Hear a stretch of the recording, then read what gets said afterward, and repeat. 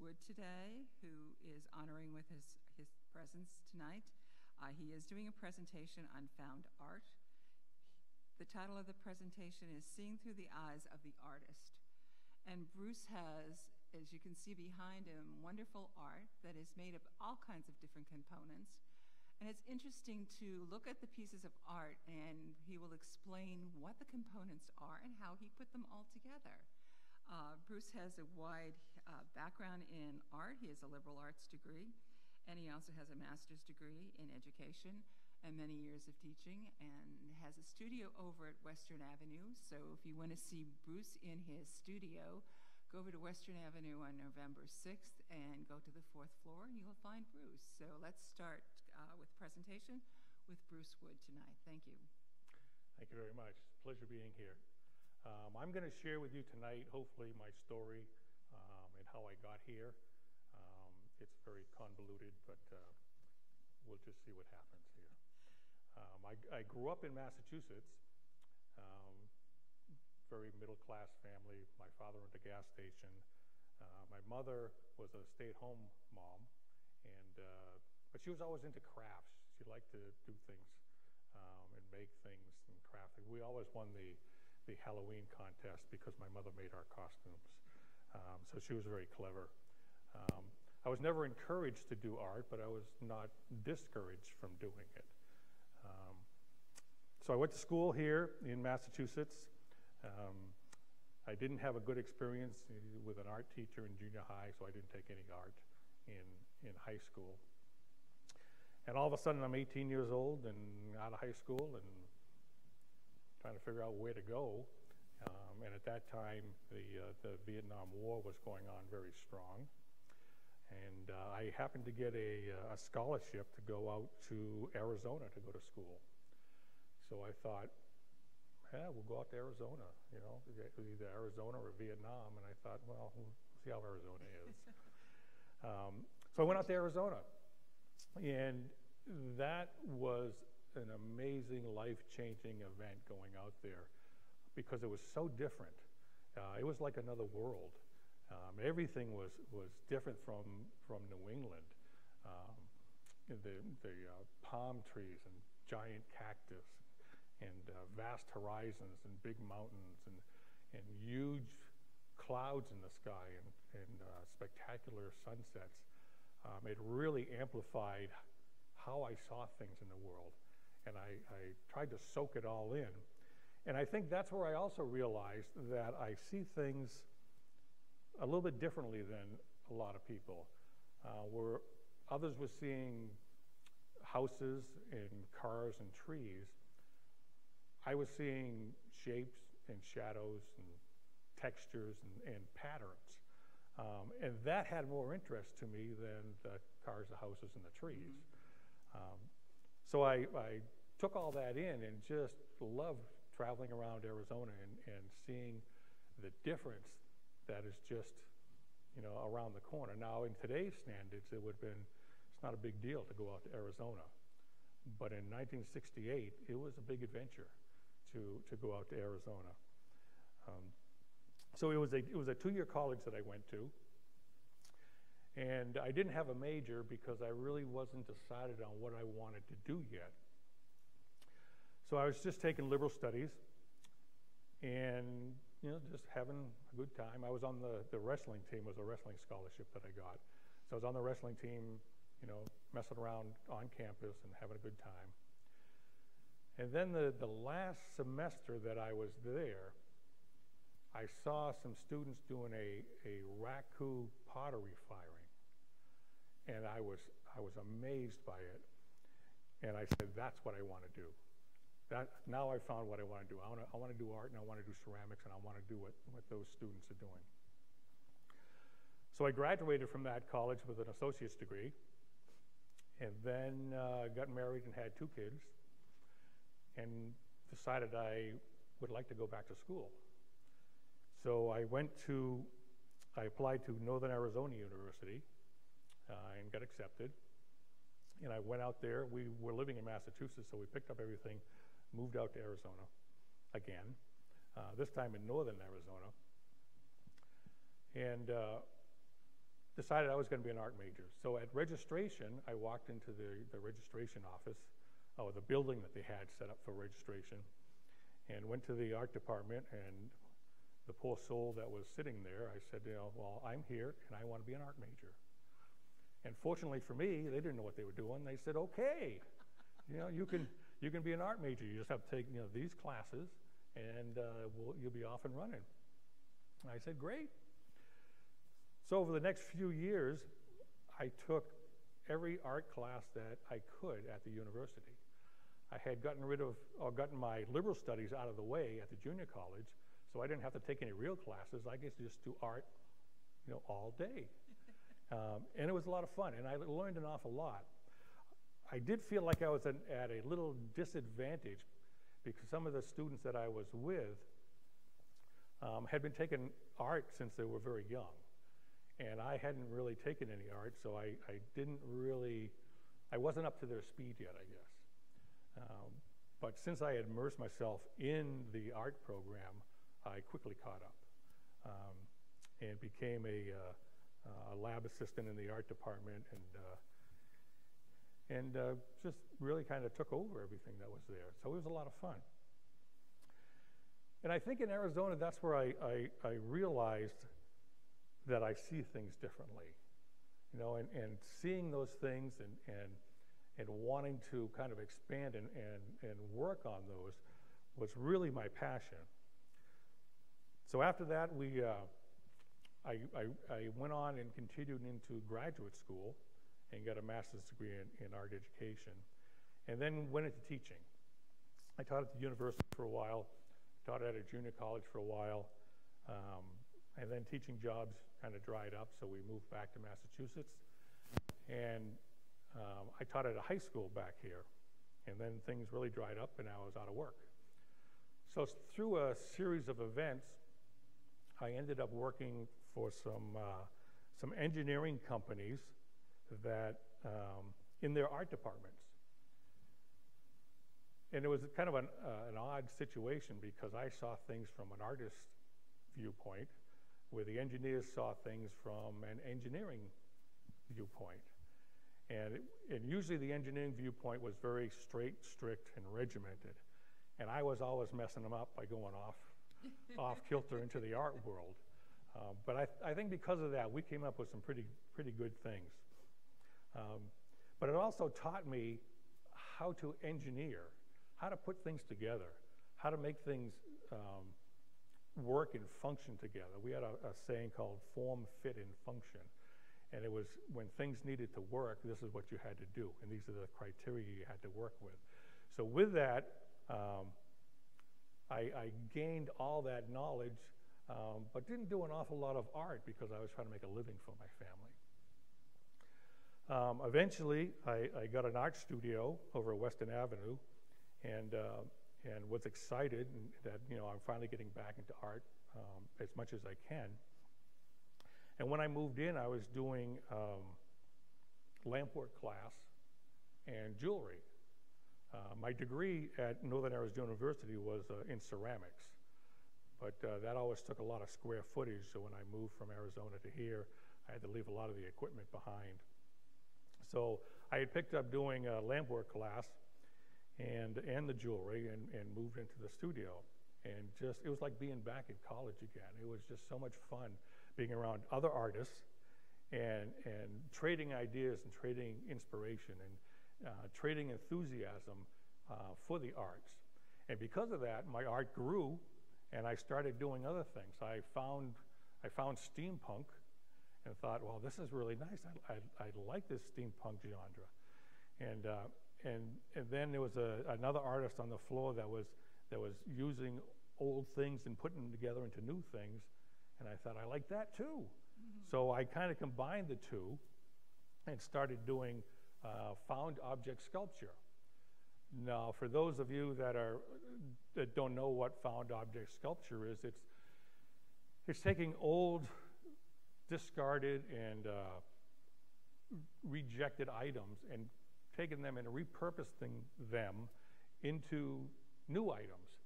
And this is probably a good, simple example of found object sculpture. The body for this was a vacuum cleaner.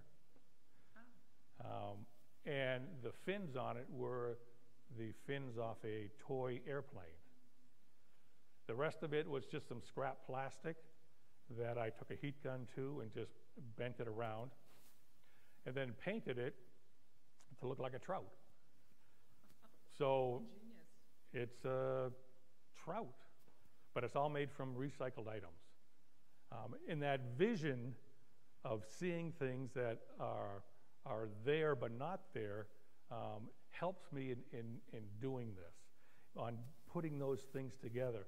When I look for things, I'm looking for I have to kind of forget what I know. So when I'm picking up things, I don't see like a squirt gun or a ball or a doorknob. I see shapes.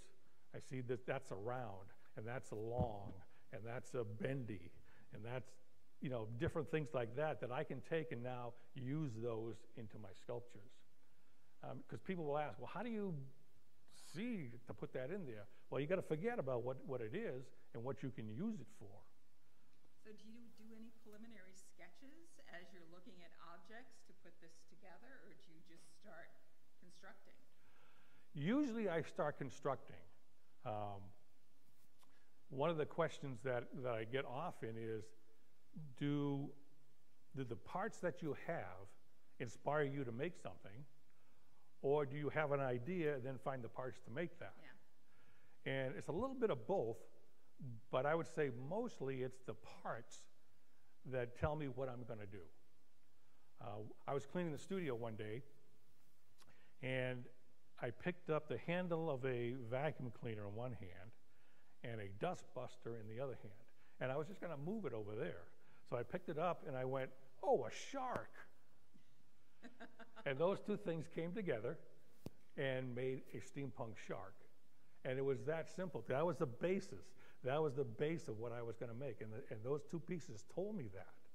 So I said, okay. And then I could rummage through my stuff and find the embellishments to put on that to complete the project. There have been times where I wanted to make something specific for an event. And so I found those items to make that. For example, this item over here is a wall hanging that I did for the Merrimack Repertory Theater for one of it hung in the lobby for one of their plays, which was about a woman who was a secret superhero. And this one I called the villain. So this was her arch enemy, the villain. So this one was made specifically for that event. So what I did is I said, well, I need something if I'm going to have a villain. And I had this piece here, which is actually a Darth Vader mask. Okay. But I knew that if I put the Darth Vader mask the right way up, all it's going to do is scream Darth Vader. Yeah. And that's all people are going to see is Darth Vader, Darth Vader. So what I did is I turned it upside down and then added all this embellishments on it and kind of put a little thing out down here like it's, you know, coming out of a mouth. And it still has those eyes that are very prominent. But until you look close at it, you don't realize it's Darth Vader.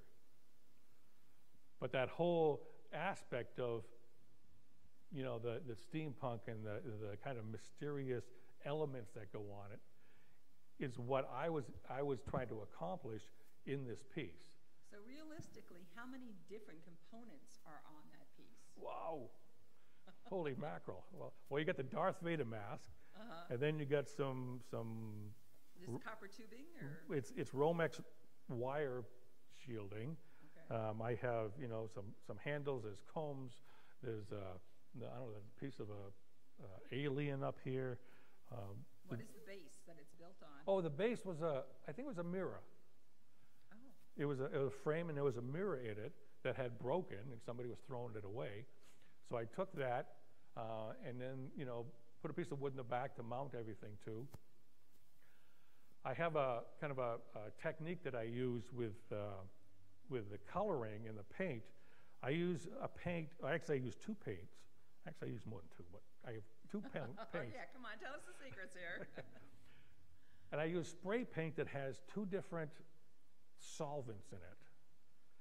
So I'll spray one down first, and then while that's still wet, I'll spray the second one over it. And because the solvents don't mix, they break apart. Okay. And that breaking makes a nice mottled look on that surface. I'm not sure whether you can actually see it on this one or not. You can see that, yes. And it's almost controllable. I say almost controllable because it has a mind of its own. But that randomness about it is also very pleasing to me. That, you know, it's almost like it's old and it's supposed to be that way, and that's what the piece is telling me it needs to be. Okay.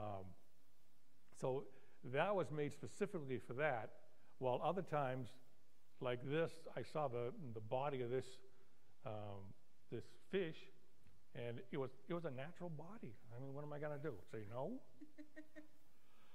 Another short story. I was in. People ask me sometimes, where do you get your stuff? You know, where do you find all your components? Well, I find them everywhere, as long as I'm looking for them. Mm-hmm. You just keep an open mind, and they show up. Now, I do visit flea markets and thrift stores, and now people are giving me things that they want to throw out, and they just give them to me. Oh, I'd love to have you come to my basement. The number of times I have heard that is incredible. I got a barn full of stuff. You know? And although it looks very random on what I pick, I'm very specific about what I want. You know, and I kind of go through a checklist in my head as I'm looking for stuff, because I mean, I want to know what's it made out of. Is it wood? Is it plastic? Is it metal? Will it connect with something else? Can I actually use it? I mean, I've come across great pieces, but I can't use them because I can't do anything with it but this.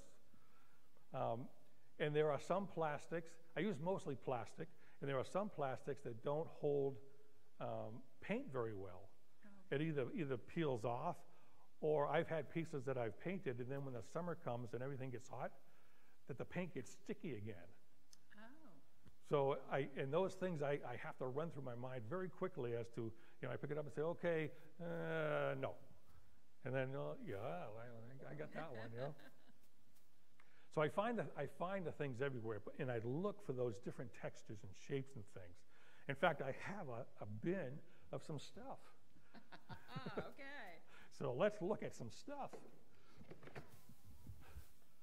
I'll just pull it out of here. So when I find things, sometimes I don't know what I'm going to do with them. So these are lampshades. Yes. But they're such a nice shape. And what are you going to do with them? I mean, by themselves, they're just kind of a half. But what I've done is I've mounted some wood on the inside of one, and I take the other one, and I can put those together and screw them together, and now that makes, what does that make? That makes the body of your fish, yes. Of a fish.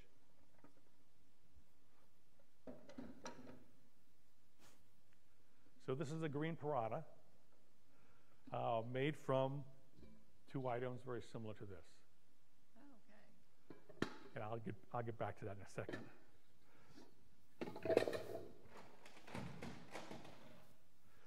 This is a fan base that I took all the guts out of, and I love this.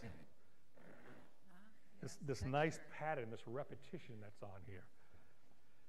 The bottom part is the bottom part of a Nerf gun. Mm-hmm. There's just a wooden handle on one side, and this is a piece of a lamp on the front end of it. And that will be some type of gun, some type of bazooka or something when I get finished with it. But you can see all the different parts of it. And what I like to do is, after I'm done with the parts, or building it, I like to hide all the parts. So I will paint it one continuous color.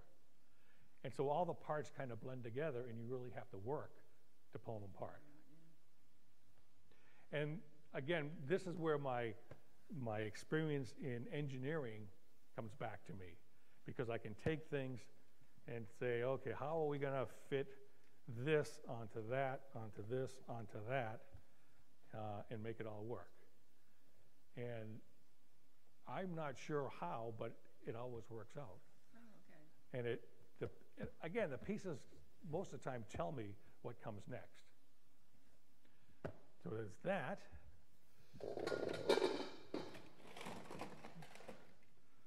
Look at that. What a great piece. I have no idea what I'm going to use it for, but that's the type of things that I will look for. Something that I don't know what to do with, but it intrigues me. So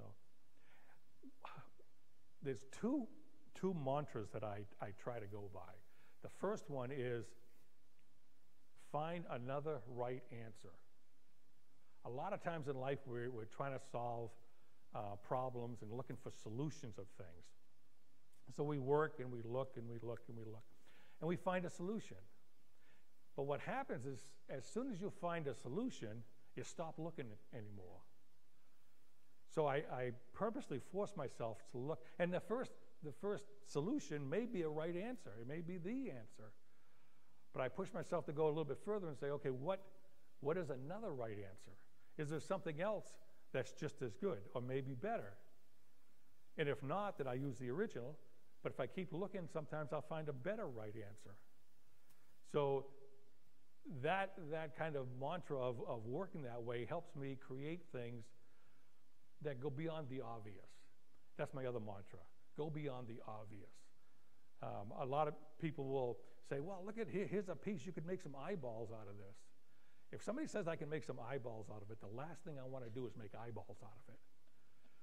Because that's the obvious. It's too cliche-ish. Yeah, exactly. Too cliche. Yeah. Somebody says, you could take these posts and make legs out of them. Not going to do it. You know? If it looks like legs, it has to be antennas or something. It has to be something totally different. So I don't know what I'll do with that, but we'll see. This was another Nerf gun. This is going to be an airship.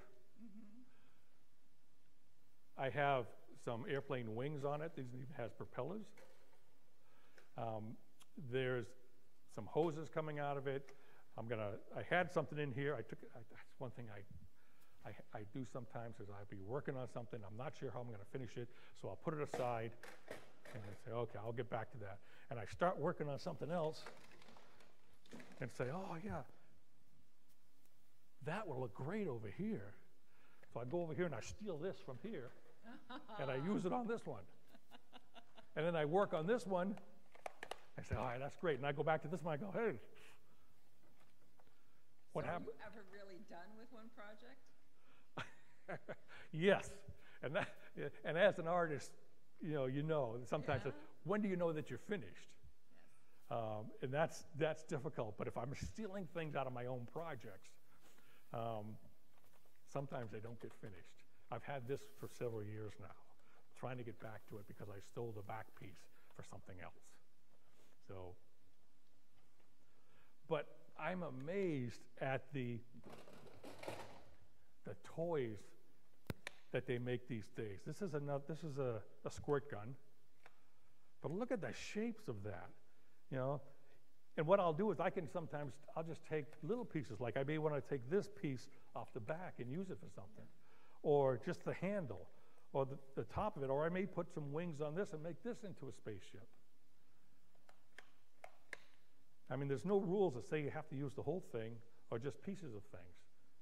You just use whatever the piece is telling you to use.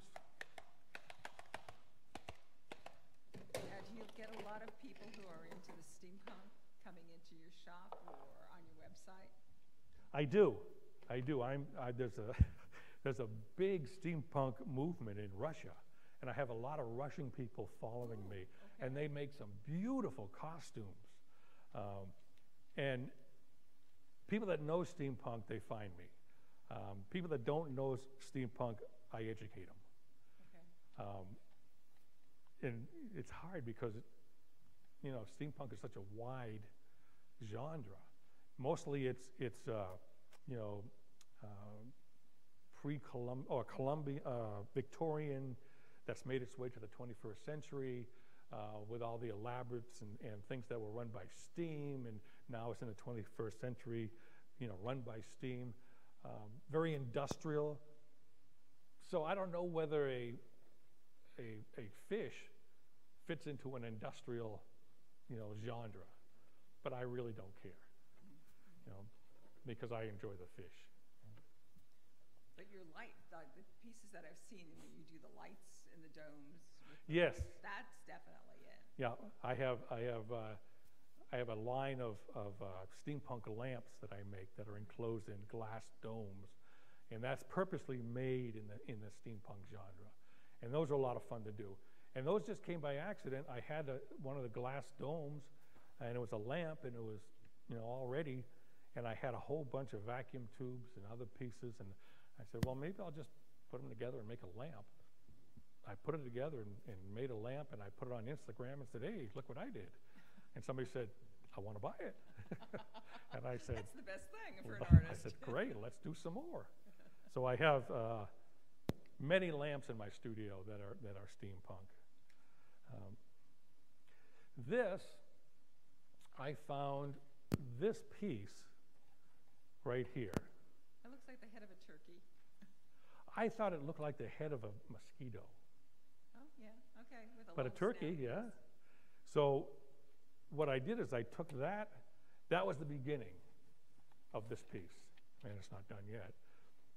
But that was the beginning, and this is a little car from, it looks like a little spaceship car that I mounted to the head of the mosquito. This is the container inside a squirt gun. Oh. And I glued all these.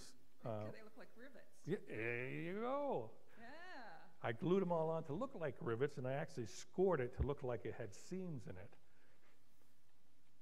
The challenge is, I'm ready to go with this. I can make some wings, but I need to find how to make some mosquito legs, which are difficult because they're so thin, and they're very big. So I've been holding on to this, thinking, okay, sometime mosquito legs are going to pop into my vision, and I'm going to grab those and I'll finish this piece. I've already got the wings, but the legs are difficult. Legs are hard to make, for me, in my opinion, because I want them to look really cool. Plus, they have to carry the weight of the piece. Exactly. So Yes. that's why you see where I make fish, because they don't have legs. Ah, okay. Here, we'll look at the camera. Yeah. So here's another piece that I've been waiting for inspiration to come to find the legs, and then I'll put the wings on it. Hey, what else we got here? Here is another squirt gun. I put some airplane wings on it here, and some airplane wings on it here. I need to, oh, look at, there's a computer mouse there. Ah, yes. I need to add some more things to this, and then I will paint it all one color, to make it look like metal. There is this particular type of paint that you use on this? No, just Home Depot spray paint, mostly. What I will do, like this is a green paint painted over a black subsurface. Mm-hmm. But what I will do is I will take black paint, when I'm done painting that, I'll take black paint and white black paint over the whole thing, and then wipe it off. So you've got the textured look. And the Exactly, and modulation the of black color. paint sticks in all the little cracks and crevices and really enhances those and makes them pop.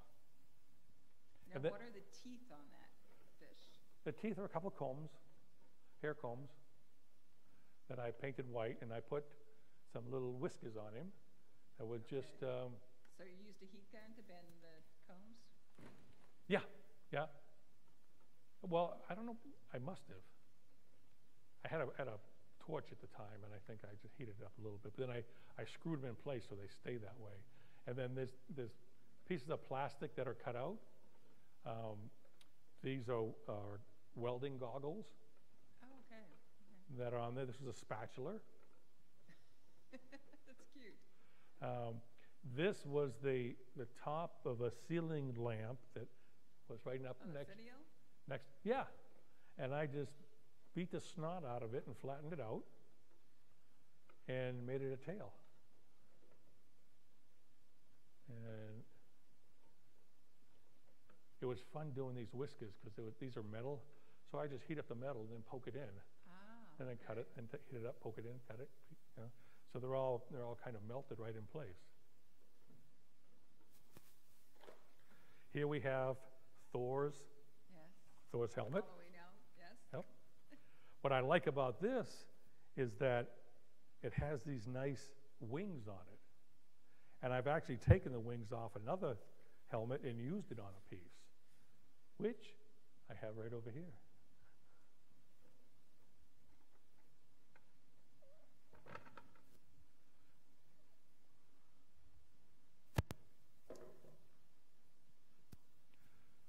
So here, you can see on the side, those are the wings off of Thor's helmet. This is one of those items that it was left at my door, and it was a vacuum cleaner. If you look at this, I'll look at this camera up here. This was a vacuum cleaner, and I saw this long handle on it, and this little belly shape here, and I said, that's a sea creature. So I put a spatula on for the tail. And then I said, well, what am I going to use for the head? I could use just the ball or something, but, you know, we got to go beyond the obvious. Yes. So I said, let's see how a Nerf gun would look there. And the Nerf gun had the same kind of shape that came off the taper of the vacuum cleaner. So I took a Nerf gun and I cut it in half and then added it to the front of that. This came off another toy. I added that on. These eyes came off. For some reason in the house, the shower curtain fell down. And the hooks in the shower curtain broke. Those are the doodads on the shower So curtain? these are the doodads on the shower curtains. Oh, wow. So that's what I tell my wife. How do you keep your house together with the doodads? So those are the, you know, they made nice. Because I thought at first they were marbles, maybe. No, those shower curtains. You know, Okay. they could have been marbles, but you know, the shower curtain was right there in front of me. So But then there's some pieces on here that that I took off other little things just to add. Like this little piece here was off a mechanical Godzilla, and I like the I don't know if you can see that. I like the little spikes that came up, and that kind of added something onto it. And I said, so okay, so I made that, sanded that all down, stuck that on, and then these things were the wings off of some little action figure. Now, do you put this together with an epoxy glue, or how are you holding all this together? It's screw and glue. I use screws that you can see over here. Mm-hmm. They're self-drilling screws. So they have a little drill bit on the end of them. And when you... Okay, they open up. They actually they don't open up. They just go through and make a hole, and then the threads on the screw hold it in place. Oh, okay. So you can just put those in. You don't need to pre-drill a hole or anything. You just zip them in. And I use these finish washers on top of it to accent that they're screws. Otherwise, they're just screws on there. It gives it another level of depth on there to put those finish washers on. And then I use E6000 for my glue, because that's a very strong industrial glue. Now, what is this again? It's called E6000. Okay. And it's the only disadvantage is that it usually takes 24 hours to dry. So I have to kind of work and know that some things will be left overnight, and what is the last thing I'm going to glue together so I can come back the next day and work on it some more. So the eyes are probably glued on. The rest is, these are glued on, and then all the screws that are on there. This is one of my favorite pieces. I really like the way that turned out. And again, I painted it with the two types of different solvent paints. Went over it with black paint and wiped it off so it fits in all the crevices. But then I can go back in, like you can see, these faux Romex shielding, that was part of the Nerf gun to begin with. But I just went in and painted them copper to try to make them pop off of that. I have people come into my studio and I explain to them, I said, yeah, this was a vacuum cleaner, and there's a spatula for the tail and Nerf gun for the head, and they go, wow, now I see it. And I say, if I can hide something right in front of you, right, then I know I'm doing a good job. Yeah.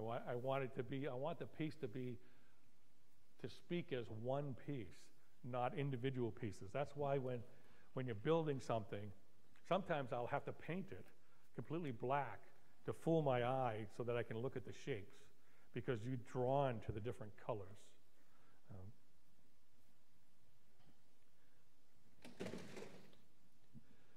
I've kind of developed an eye. See, now that's what I call a bendy. Yeah, that you can do all kinds of things with that.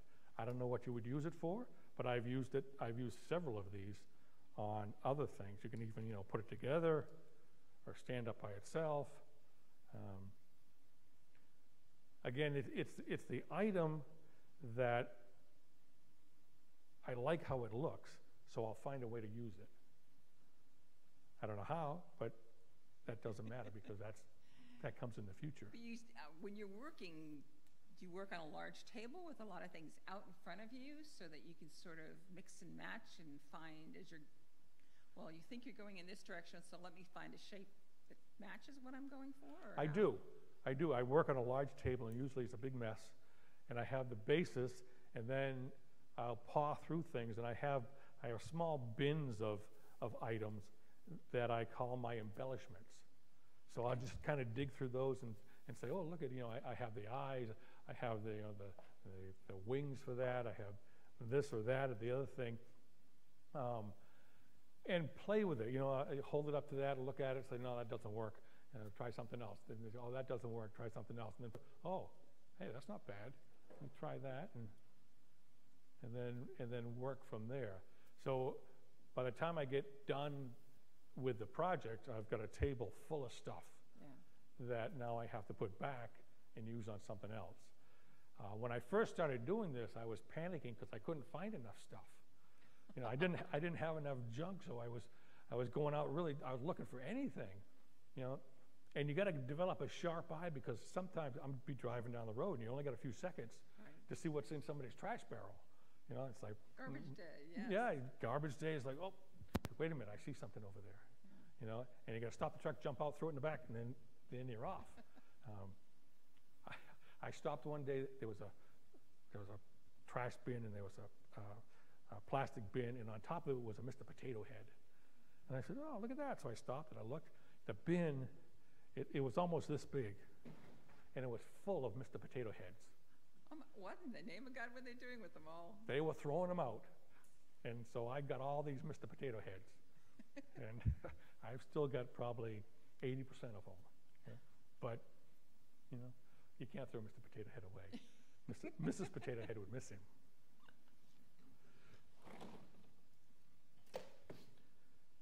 So I call this one my bearded sea dragon, because he's got a little beard also. We were talking about embellishments.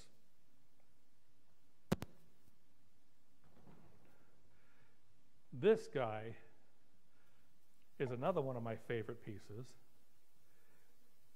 because of the embellishments that he has. I found this action figure at Savers, and its head was damaged. Not a problem. So I got to replace his head. And again, you go beyond the obvious. You know, I could just put a, you know, a tennis ball on there and make a head, but that wouldn't be very appealing. So I looked through my bins of embellishments and came up with this dinosaur tail and figured, well, that would make an interesting head.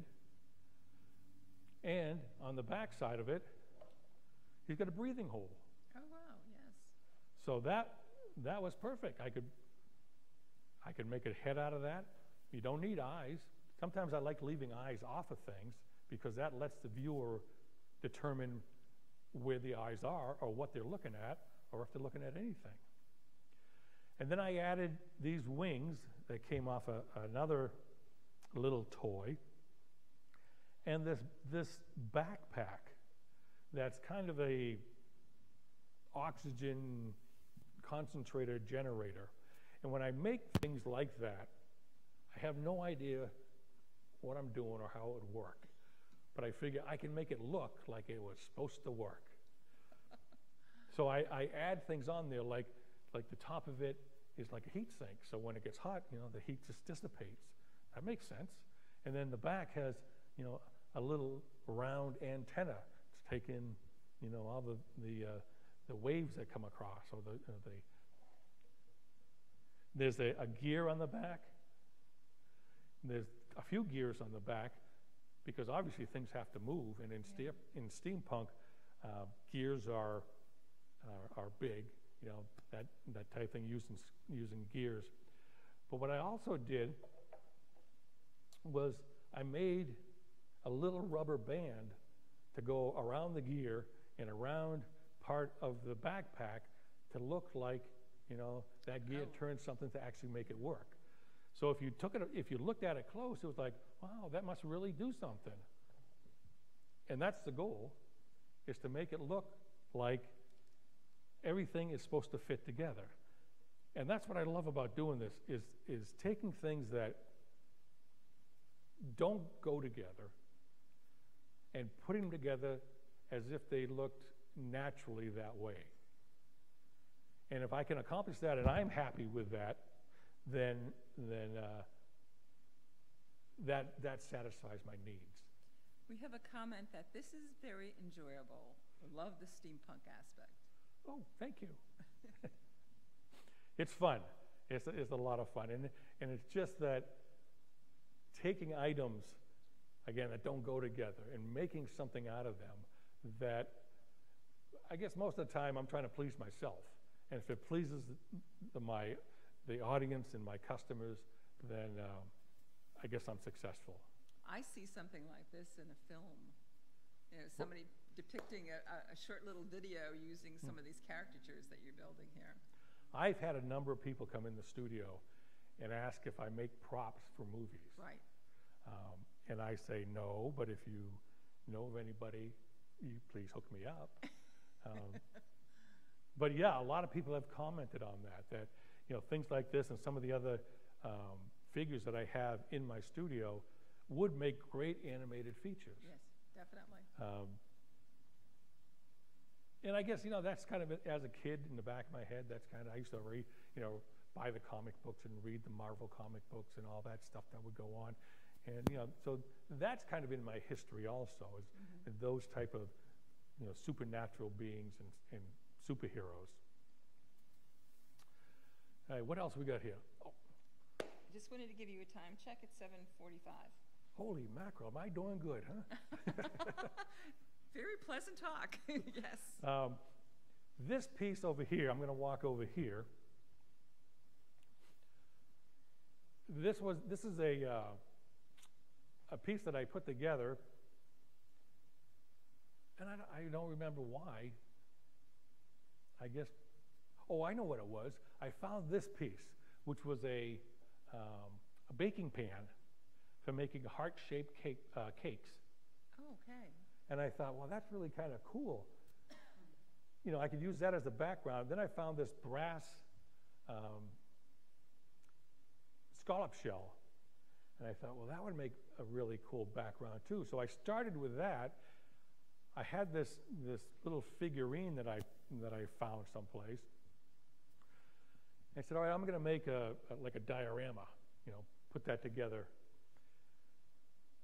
And so when I started, I said, okay, you know, and I'm very anal sometimes. I very want to be symmetrical about things. But then I understand that sometimes my symmetrics have to be asymmetrical. Mm-hmm.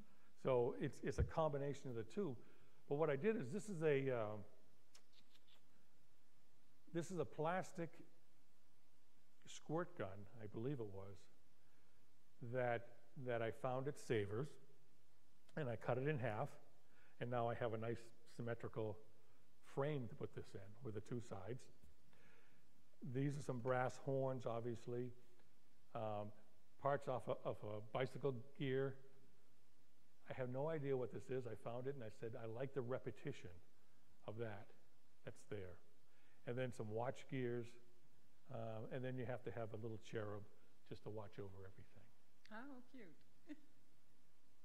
So I don't know if you can see that in the close-ups or not, but it's got a lot going on in that, and it's just kind of a nice, you know, and I call it the birth of spring. How nice is that? Yes. You know, as we move into winter. Right? Just be happy all this rain was not snow. Absolutely. All right, so I'm going to move this guy back. How am I going to do this? I got too much. See, this is what my studio looks like. You know? I got stuff everywhere, all over the floor, and I have to keep moving it around so that I can work. Look at this. Get a close-up of that. That's a bee.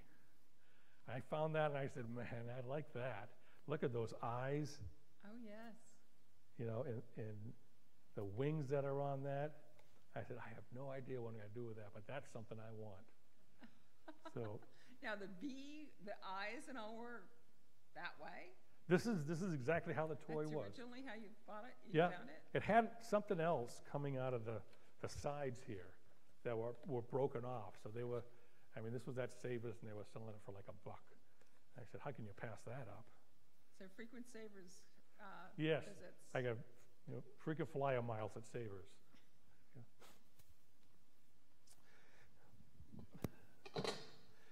This piece here was a gift from an artist friend who found it on the side of the road, just like I find my stuff. Oh. And it's an old Victrola horn. And when I saw this, I almost immediately thought, wow, that would make a very cool lamp. And it almost cries steampunk. Mm-hmm. So I took some upholstery tacks and put the upholstery tacks on the outside of this to give it that steampunk look. The bottom is actually from an old lamp. And then I wired the inside so that it has 3 bulbs on the inside. Oh, okay, Edison type bulbs. And you really can't see them as you're standing, face to it, but it lights up everything above it. Mm-hmm. The problem that I had was that it had a big chunk taken out of it. And it kind of disturbed me. It's like, well, how am I going to, work with that? What am I going to do? Am I going to fill it in? Am I going to, cover it up? Am I going to cut it back? So this actually sat in my studio for maybe 5 years because I didn't exactly know what I wanted to do with it. I started doing the rivets in it, and I got those put in, and then it's like, all right, now what am I going to do with it? And finally one day it came to me. Rather than try to cover up that a piece was missing, I said I'll incorporate that into the design. So I made a bug. Let me put it on the close-up camera. I made a bug that I can put up on the edge here and make like the bug has eaten the side of the... Oh, clever. Now let me see if I can stick this guy on. This is like a little kid having a lot of fun. Oh, yeah. So there's the bug. Uh-huh. Yeah. And he has just eaten a piece of this beautiful flower. So that's my steampunk lamp with bug.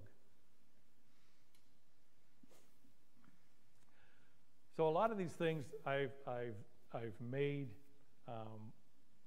over the years when I get back and forth to the studio. Okay, I have a comment on your lamp. I am so glad that I've tuned in time to hear the talk about the old Victorian piece. This is the coolest lamp ever. Thanks. Yeah, and again, thank you very much, because I do this to please myself. And if somebody else likes it, that's validation that I gladly accept. During the pandemic, everything changed. Yes. I wasn't able to go to the studio, and if I did go, there was nobody there, and it was just kind of, so I stayed home a lot. But being an artist and being, somebody that has to be doing something all the time, I needed something to do.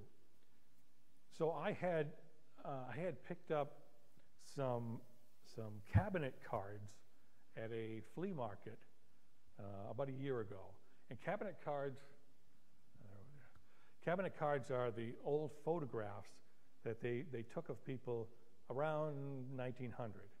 And they were printed on stiff cardboard, and on the back was the advertisement for the person that took the photograph, and they were very elaborate in the Victorian scrolls, and all the photographs back when photography was young are very straight-laced. I mean, they had to stand there while the flash went off and the film developed, so most of them are, you can see a lot of them, I noticed, are leaning on tables because they can hold that pose for a while. So you have people with their arms on the tables, or sitting in a chair. So I had an idea to take those, I love the steampunk genre, and I also like Art Nouveau. So I wanted to combine the two together and create a Steam Nouveau type of style. So I took these old photographs and I cropped out the images in those, and then started building collages using those. I'm going to put that there. Sorry, the audience can't see these. So I took the image from the cabinet cards and then started building, as I build my sculptures, in different layers, one on top of the other on top of the other, where I could take like an old ring of screws and put this ring on there, and then the background was gears, and then the front was maybe calla lilies, and then there was horns and all this stuff going on, and just build on top of one on top of the other, top of the other, top of the other in Photoshop. And I would have 20 or 25 different layers of things where I could just pull them in and pull them back, and it really got me through the pandemic. Oh, okay. And the quarantining at home, because I was able to keep my creative juices going and build things two-dimensionally, what I was always accustomed building three-dimensionally. Let me put up another one of these. This is one of my favorites. I'll show the audience. I call this one the cat sitter. And this was a picture of a beautiful woman sitting in a chair, one of those cabinet cards, and this is one of those hairless Egyptian cats. Ah, okay. And I put that on there, and of course you got to have the rat in there. But the background is a bunch of gears like steampunk. The surface background behind it is some photographs that I took when we visited Washington State. So I have a whole library of things, just like my three-dimensional stuff where I have bins of stuff. In my computer, I have a whole library of things. A lot of the photographs I've taken over the years. Sometimes what I'll do is I'll find something that's three-dimensional and I take a picture of it. And now I can use that in my two-dimensional artwork. So those type of things that I did really kept me going through the pandemic. And I kind of, when I latch onto something, I latch onto it. So I grab an idea and then I exhaust that idea. And I've always worked that way. And I don't know whether that's good or bad. But I grab a hold of the idea and then it's one after another, after another, after another, after another, after another, after another, after another. I made over 100 of these collages.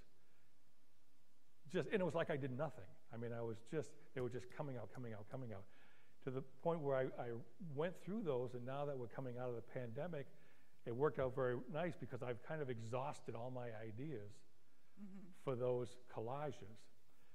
But in almost anything I've done, either in ceramics or clay or jewelry or whatever, I latch onto something and just push it to its limits over and over and over and over and over and over again.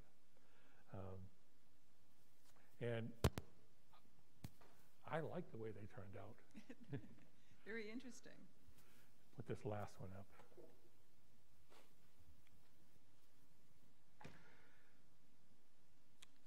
So is there a new trend that's clicking in your mind now to go and start? Well, that's the problem, I've kind of exhausted the collages. The 3D stuff I still enjoy doing. I do, as I said, I have a lot of lamps that I've built, but I have so many lamps now that, I set up a workshop in my basement during the pandemic also, and go down there and putter and build lamps. And I've built so many of them that, I build them, put them in a box, seal them up, bring them to the studio, and they're sitting in the studio still in a box because I don't have any place to display them. Yeah. So I think that kind of wraps up, as far as I can tell, what I do, unless there's some other questions or people are I have not gotten anything tuning in. out. No, I have not gotten anything else in. These guys and you're at 8 o'clock. All right. 3 things I'd like to leave you with. I do have a question. A question. Have you ever had a request for people to be in the portrait? I have. Yeah. And I have done So that. you put people in there? Yeah. I just finished one for someone, and they're going to give it to their son for Christmas. And and I've done 3 of them so far, and that's fun. And what I will do is I will talk to the person that's commissioning that and say, okay, what is this person like? What do they do? What are their interests? Are there any quotes that they have, or any of that? And then find me a good headshot of that person. And if I get a good headshot, I've got a whole cadre of bodies that I can put them on. And I will put them on the body in a pose. And if they like reading books, I can put a book in their hands and stacks of books, If they, if they like being on the beach, I can put waves in the background. Okay. And it becomes a vintage piece because I make it look like these, like the old cabinet cars. So it's almost like a vintage piece, and it's a lot of fun. And again, it's fun seeing people's face when I give that to them and they can pass it on. I have a question. People want to know your website, and they also want to know if on the website you have photographs of the type of lamps that you make. Yes. And tell us your website, please. My website is the Glass Ingot. Okay. GLASSINGOT. Okay. And it's called that because when I first started the business, I was doing glass work. Okay. So it's the glass ingot. And on the website, there is a lot of pictures. I don't sell anything off the website. It's just all for viewing.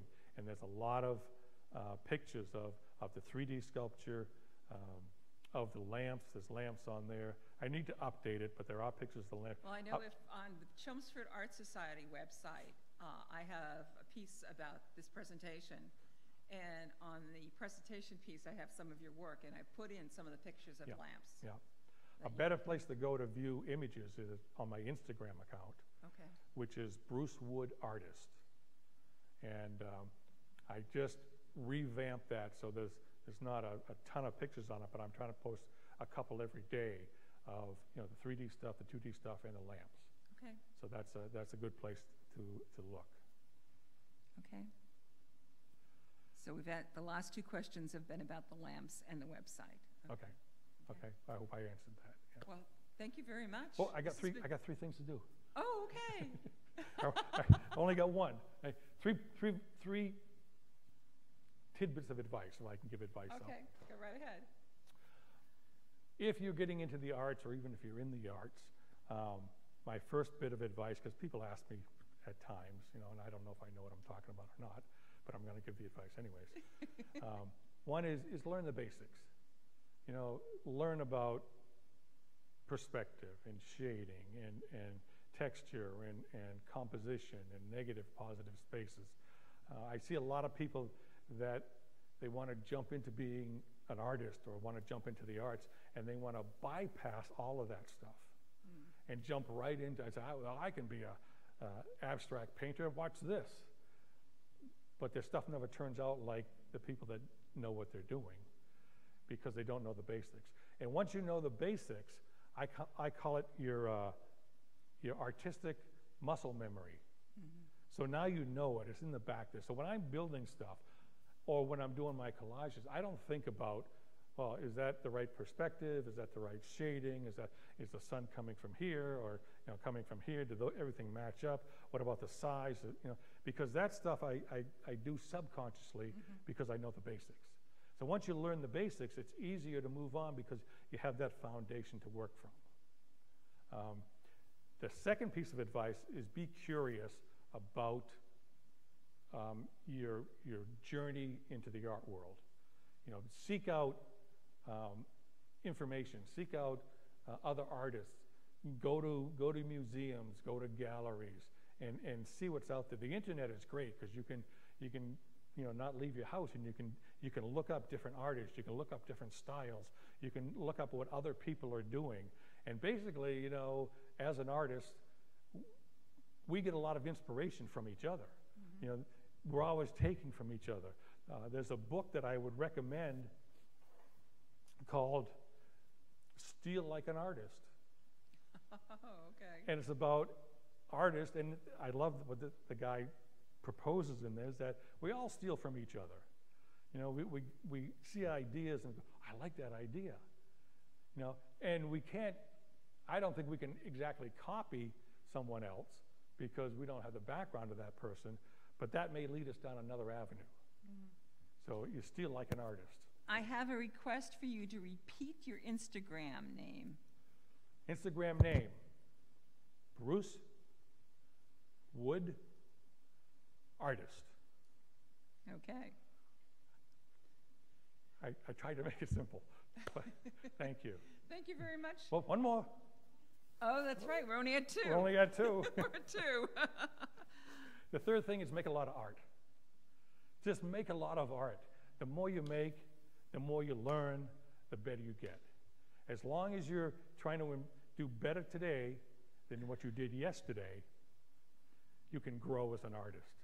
So I say make a lot of art. You're going to have some great art. You're going to have some terrific failures.